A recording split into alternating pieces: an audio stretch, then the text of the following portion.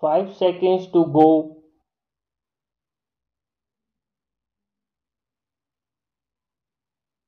Start.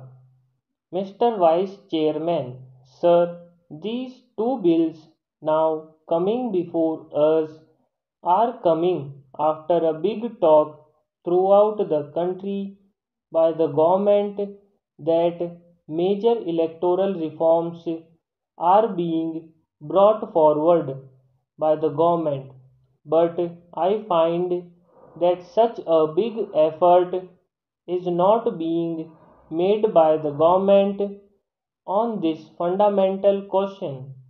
Mr. Minister, while explaining the objectives and reasons behind this legislation, stated that in bringing forward these amendments, the government had taken into account the total experience of the last 50 years, and on the basis of that experience, these amendments were being brought forward.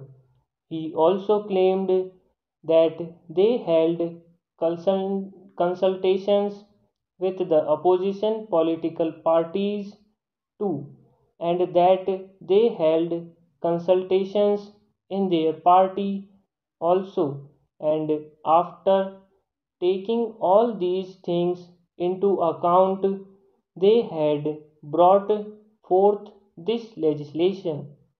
Sir, before I go into the details of these things, I must say that the Election Commission is going to be a body which is absolutely neutral, and they are going to supervise the elections in the country. I do not want to say anything about them, but the reason given today for not holding parliamentary elections in states, my humble opinion, does not stand to logic. Only that much I want to say, because I do not want to go beyond that. Coming to the other question of elections, it means that maximum democratic opinion has to be mobilized for those who are to govern the country. But the experience hitherto has been the central government has had democratic elections, that under the present system of elections with 30% of votes, the electorate enables you to rule the country. Sometimes it may be 33% or it may be 40%.